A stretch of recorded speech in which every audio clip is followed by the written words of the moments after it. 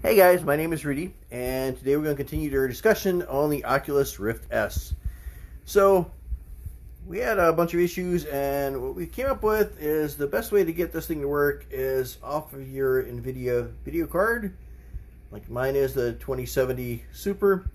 The way you can actually get it to work is this tiny little USB port. This is a USB-C. In order for our Oculus device to work, we need a USB-A, which are the connectors that are on this thing here. Here we are. So we've got the display port and we got a USB 3. Note the color, that's the big deal. That's what separates a USB 2 from a USB 3. So there are many adapters to choose from. Choose the right one, and it will bring you hours and hours of supercomputer video game utopia. Choose the wrong one, and it'll bring you hours and hours of, oh, that actually happened, hours and hours of headaches. So I went ahead and I reviewed some of these, so we're going to go over these real quick. I'm going to show you what worked for me and what did not work for me, where to get them, and other details about this. For my other videos on how to connect this, how to get your Oculus Rift to come up, see my other videos, which I'll link below.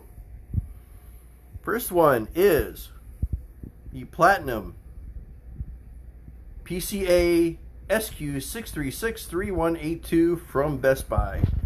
This one worked. The only problem that I saw with this is it feels very cheap. Having this thing sticking out of the back of your card makes it feel very not secure, and if you break this thing, I don't know, we'll take the hit. Not all adapters are the same. What did not work is Samsung USB. Also notice that's a regular USB jack, and that did not come up at all. My favorite from this list is syntek over here. USB OTG cable.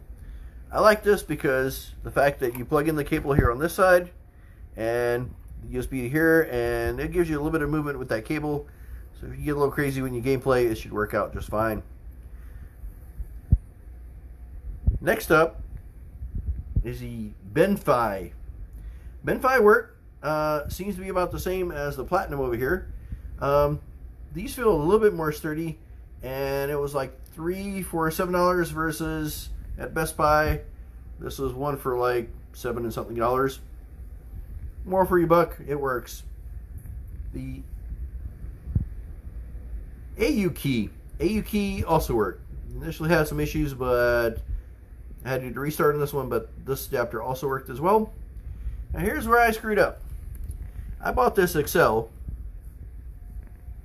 and I got all excited because if you look on the bottom here, it's got Oculus ready. Well, I'm thinking this is awesome and it's ready to go. Well, not really. Problem with this is, yes, it is a USB 3, but this is an HDMI, which is made for the original Oculus. So if you got the original Oculus, this is a pretty good device. I did test the USB 3 on here and it works pretty well. Next up is this USB PCIe card. This one is a FabSmart, also known as Renas. And with the driver, it lit up. However, I could not get it to actually come up as far as the Oculus.